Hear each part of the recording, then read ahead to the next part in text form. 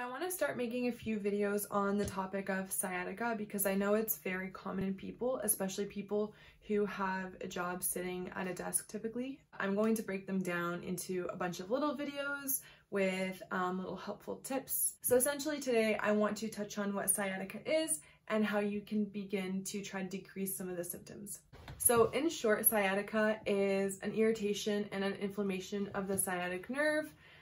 The sciatic nerve is actually the longest nerve in the body, and it goes through your spine, down through your buttocks and into your legs.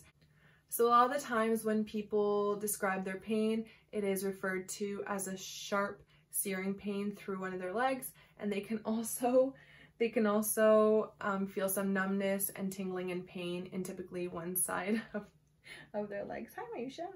So typically you're going to have pressure on your lumbar nerve root between the spine levels of L4 and S1. So typically when we have any pain on our body, we like to manage the symptoms. So we grab the heat packs, we do the hot baths, we do the Advil, whatever helps us get through the day. And a lot of the times sitting 8 hours a day for people can actually be very painful. It just looks like I'm petting my leg, but I swear she's like right here.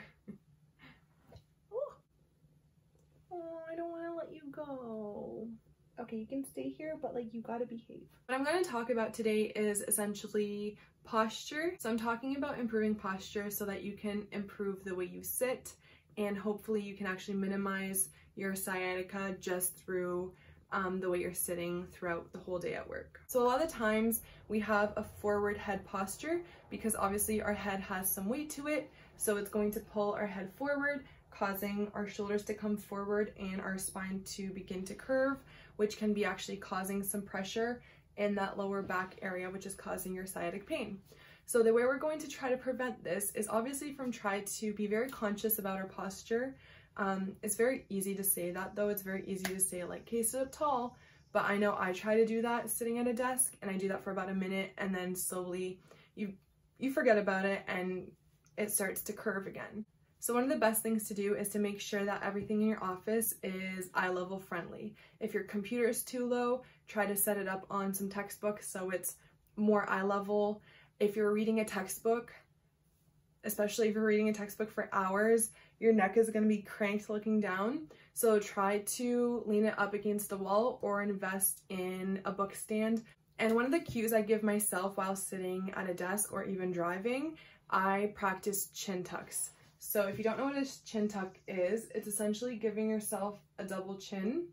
So you're trying to tuck in your chin and hold it for a second. So practicing chin tucks, and even if you're laying down in bed, practicing chin tucks into a pillow, that can actually help strengthen the back of the neck, bringing your head more upright. But my favorite trick is with a towel. So obviously a towel can be pretty inexpensive. You probably have it. You are going to fold it up like this. You don't need a massive one. You're gonna roll it up.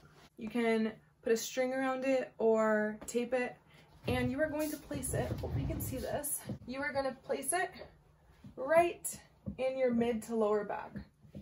So as soon as you do this, you should instantly feel like you don't have to force a good posture. This is actually causing you to sit more upright. My shoulders feel more in place and my head feels like it's in more of a proper position. Whereas if I take this away, I instantly feel my spine begin to curve, which makes my whole spine curve up to my neck, and then my neck goes forward. So if there's anything I would recommend, it is the towel trick. Roll it up behind your back. Instantly, you should feel like you have a better seated posture. Maybe sitting down is the cause of your sciatica. Hopefully this trick will help to try to reduce some of those symptoms. But if that doesn't work, regardless, it's going to be healthy for your back to be practicing that good seated posture.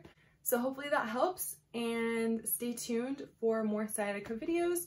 I will try to go over exercises and stretches in my next one.